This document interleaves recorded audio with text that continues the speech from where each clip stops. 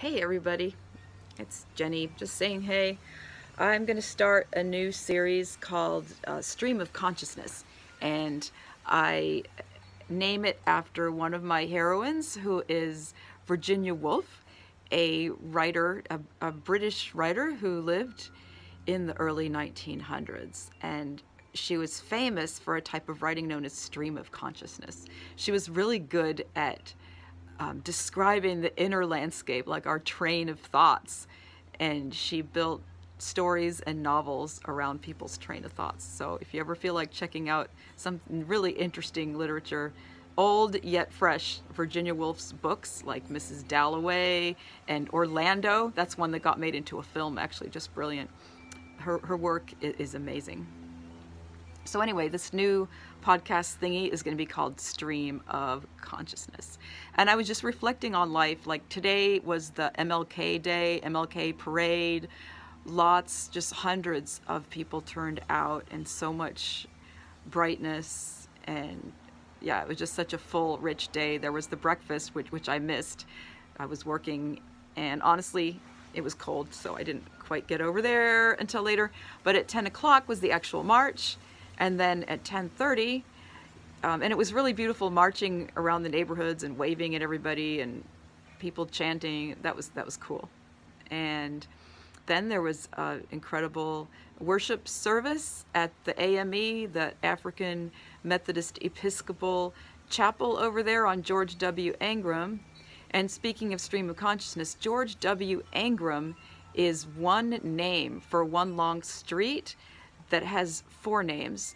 So I live over here on the beach side. I live one block south of Main Street. My street's Harvey Avenue. And so Main Street starts at the Atlantic Ocean, and then it goes over a bridge, a beautiful drawbridge, the only drawbridge left in Daytona Beach, I believe. And I just cherish, I actually like it when I get stuck behind the drawbridge, because it's an excuse to look at the river and the clouds and just stop and breathe, even when I'm trying to get my steps in. Sometimes it's best to stop and breathe. So you walk over the bridge, Main Street Bridge, and then you're on Fairview. It's still the same street, but it's suddenly called Fairview. Then you walk, I think it starts on the other side of Ridgewood. It becomes George W. Ingram. And it's like that for a while. It's George W. Ingram, I believe, all the way to Nova Road, or maybe even beyond Nova. But then after that, it turns into Dunn Avenue, and yet it is one street. So that's interesting. That's a flow and it's all historic. And it's all, I would say pretty much up and down the whole street almost. It's kind of under-occupied and underutilized.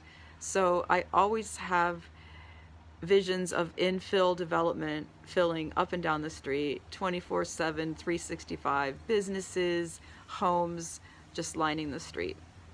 And some of them, there's already a lot of buildings along the street that are just not occupied or utilized. So it's just, oh, and another thing I'm into sewing and all kinds of needlework like that, embroidery. So I think of a lot of stitch metaphors. So that street of four names, it's like stitching the different sections of our town together from east to west. It's Main Street, Fairview, George W. Ingram, Dunn Avenue. And we have other streets like that too that stitch the town together. That's about all I can think of right now. Check out all the posts about the Martin Luther King Day events. It's really been a phenomenal day and weekend. And there's a lot more than I can express in one little Stream of Consciousness podcast.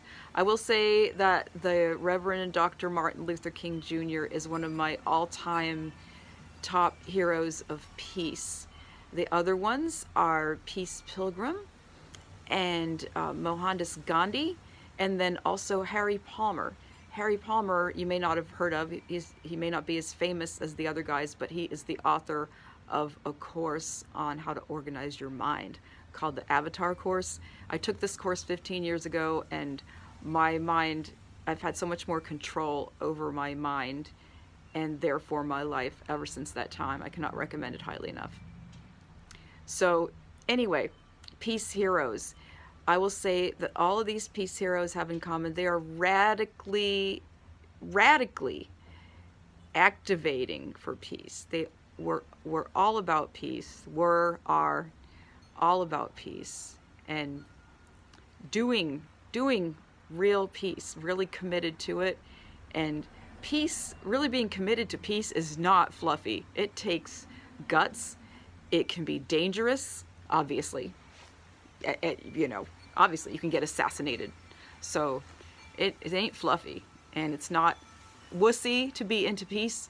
Some people think I'm sort of like little too fluffy because I'm into peace. No, being into peace is not fluffy at all. All right, I've probably talked enough. If you've listened this far, I appreciate your attention. Go out into your day. Have a wonderful one. Thanks for being here. Appreciate you. Later. To be continued. Conversation ongoing. Peace, everybody.